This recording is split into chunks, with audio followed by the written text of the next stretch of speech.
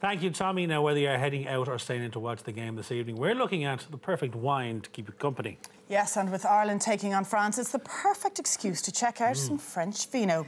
Wine expert David Whelan joins us now with his top picks. Good morning, David. How are you? Guys, Hi, how are David. you? So and as I say, we've got three wines. We've three wines, and the people that were talking at the airport were so excited about the wines that they were going to encounter over in La Belle France. Really? So here is one of the classic offerings that they keep an eye out for, and it's a nice Mâconnais wine. So what we're looking at is the Chardonnay from South Burgundy, and Chardonnay is going to be the grape of the year in Ireland 2018.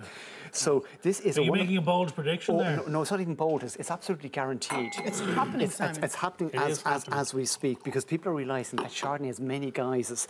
And this one from Mâconnais, most Macon Villages, Macon Lunis, they'll always be lovely, fresh, crisp, unoaked styles of Chardonnay, and it's delicious. So what do you think of that now? I'm going to watch you all very closely. So with my cultured palate now, having won the wine challenge recently on the show, We'll never hear the end of this, will we? Wow, total fluke. I'm going to say that it's a white. And I'm getting... You're so smart. What are you getting? What kind of nose?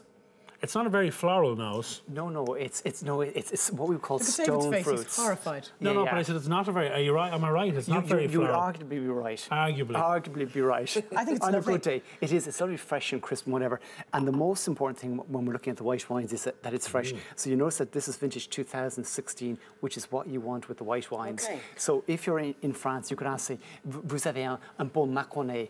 So you won't be paying a fortune, and it'll be very delectable, and it should be under 20 euros. C'est très joli, David. C'est très joli. Oui. Merci. And what does that retail at, David? This one retails at $17.95. That's lovely. Do you like that, Laura? I do like it, and I think I'm not a huge Chardonnay fan. I usually go for Sauvignon, but actually I think it's very fresh. It is fresh and crisp and dry and quite delicious. And no matter whether you're in Ireland or France, you will find a version of this somewhere in the There's a country. nice lightness to it, There's isn't a there? nice. But it's very hard for you as an expert to whittle it down. We're talking about French wines just to three. No, it's desperately hard. And of course, you know, if really push comes to shove, France does make arguably the best wines in the world. I have to go on air and say that, because in all the appellations, they have all the grapes cornered off nicely. So what did you choose? But I decided, given that we're over in France and we didn't want to break the bank, we want to keep some money for the Irish economy, well, I thought people should try a little bit of Côte de Rhône, because Côte de Rhône is always good.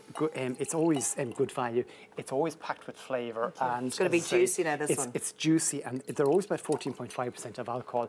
And with your coq au vin, this would be a natural match as well. So you want a nice, rich, juicy Grenache, and I say it's a real crowd-pleasing wine, and it'll never cost a fortune. So if you're given a menu, vous avez un bon Côte de Rhône, s'il vous plaît, and off you go. Vous avez un bon Côte de Rhône. Voilà.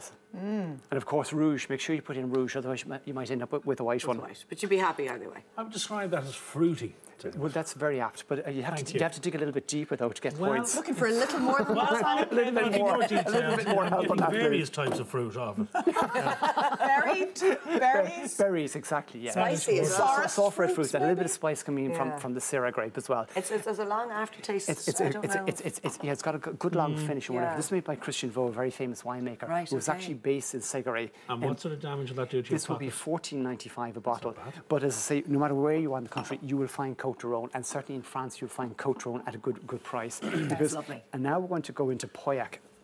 So we're in So Bordeaux. we're going a little more indulgent here, We're going David. to Bordeaux, and we're going into the most famous appellation in Bordeaux, which is Pauillac. Beautiful way David pours the wine. And it's as also I say, That'll be all over my delicate. shoe. yeah. So Not surprised. now, Especially about the third bottle. Now, what's this, David? so with this, you're experiencing a blend of grapes, but this is going to be predominantly Cabernet Sauvignon grape.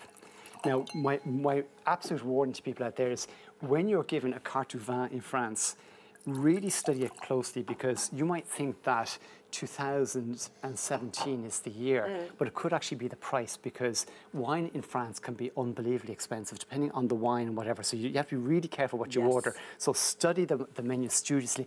But if you want a good expression of Cabernet Sauvignon, you go to Pauillac. Now this is a food wine, so really we need a nice piece of beef or something like that. This needs to breathe a little bit more.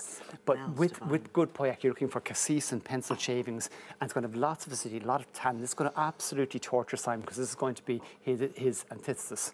Do you think? I think so. We're going to watch you carefully. I had the pleasure of going to Bordeaux years ago, and as you say, some of the wines I couldn't get over the price. They were such great value, and then other times they can be Are you making faces staggeringly again? expensive. yeah. No. But you see that lovely cigar box and cassis, it's just delicious. You think that's very strong? It's powerful. It is. There's a bit of a kick there, isn't there? Oh, it really is. And it's rich and it's heavier, isn't it? And price-wise? And this is $33.95. Rich and heavy as well. There you are. But you know, how much, David? Sorry. $33.95. But what's interesting about this is the alcohol is 13.5%. So it's not high in alcohol, but it's heavy in flavour. I think that's delicious. So do I. It's spectacular. Drink it all night. Merci, someone, please. With dinner. With dinner over a few hours. Beautiful. David, an education as always. A pleasure. Thank you very much. Merci. After the break, in honour of today's Gallic foes, we're cooking a classic French recipe. Ooh la la!